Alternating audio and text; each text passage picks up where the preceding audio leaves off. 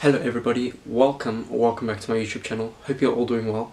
So today I am outside on our balcony or patio, and I am just going to be showing you what shoes I am currently using in my rotation at the beginning of the year 2022.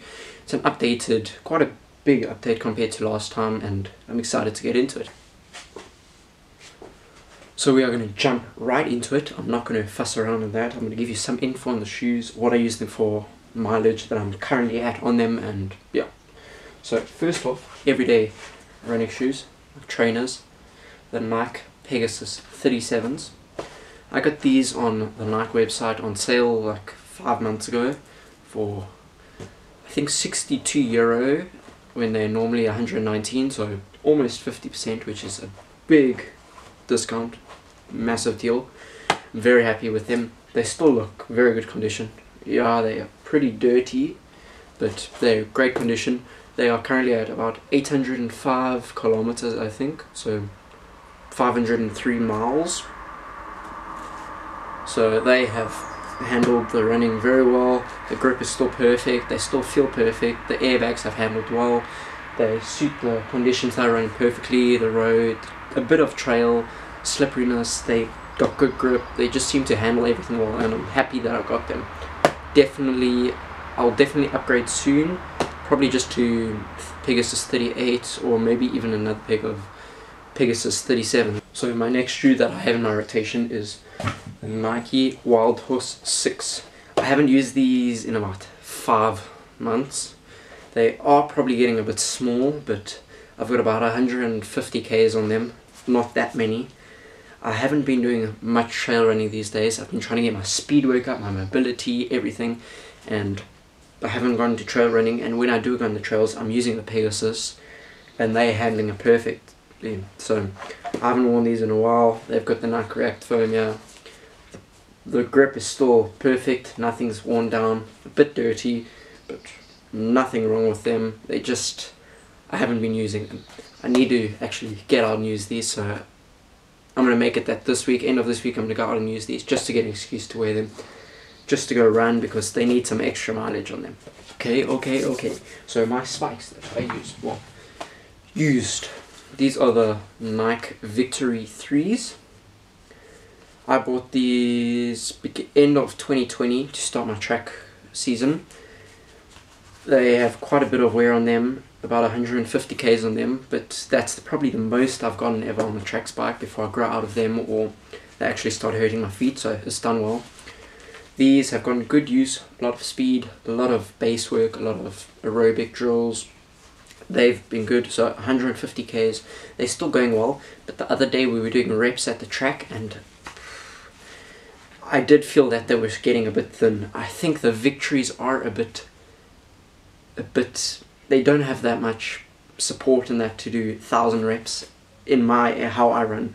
I feel like they're a bit flat, so I prefer the Matambos or that. So I did get an upgrade, which I'm going to show you now, but these are the Victory 3s, recently retired. I might still do a bit of running in them just for some sprints or that, because yeah, they're thin, they're light, they're fast, but for what I want to race in this season, the 3,000, 5,000 and maybe try a 10,000, I just don't think they suit what I prefer. Car going down the hill, making a big noise. Next shoe. Spike bag. Next shoe, new spikes, Nike Dragonflies. I got these a week ago. Yeah, a week ago. Last week, Wednesday. I've run them once. I ran them on Saturday during 400 reps, 15 times 400, good pace, good feeling. They felt amazing, they felt really good. I'm currently at 8 kilometers on them, 8 kilometers, and I'm happy with how they're feeling so far. I'll definitely be getting a lot of running in these, maybe try some cross country, but with the color it does feel like I might be a bit wrong to take it out into the mud, but that's what shoes are for. So we'll definitely try it in the mud one day, but I might have to get a lot of use out of them first, just to, before I come to that feeling that they can go out into the mud. But one thing, I wore these shoes just on Saturday, just on the track. It was a bit icy, but that's all. But I was wearing them and the other shoe's perfect, but this shoe when I finished, I'll try to get a close up here.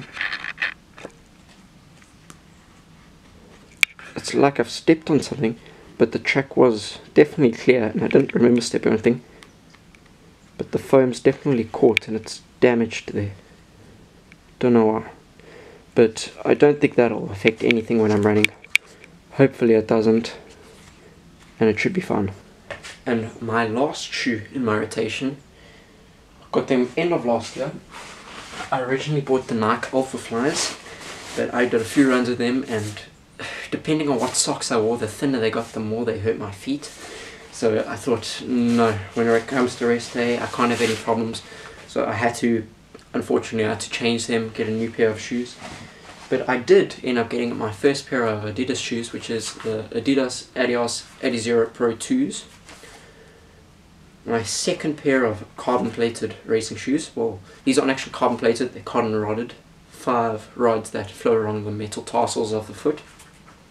I've gone 40 kilometers in these, so not many, but I have been only using these for, I've done 1 race in them, 1 time trial in them, 5Ks, new PB, and I've done a few tempo track sessions in them just to get some speed in them, get some work in them.